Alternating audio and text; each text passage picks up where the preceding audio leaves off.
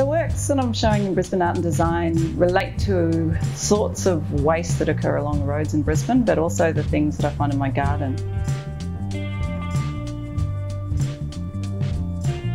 So when you're working with metal, you get quite a close relationship. With every impact you make on it, you can tangibly see it. So the attraction for me is partly about how I interact with those things, the things that catch my eye, and thinking about why there is so much of it. Because most of the things are things that would have been really useful and valuable at some point, and then suddenly they just become waste. They do actually have a value. We're just not seeing that value as being worth our sort of attention, and I guess that's something that I'm interested in. I always do it in a way that it could be easily retrieved if someone wanted to, but I'd like to think that someone might want to retrieve the steel as opposed to the silver at some point.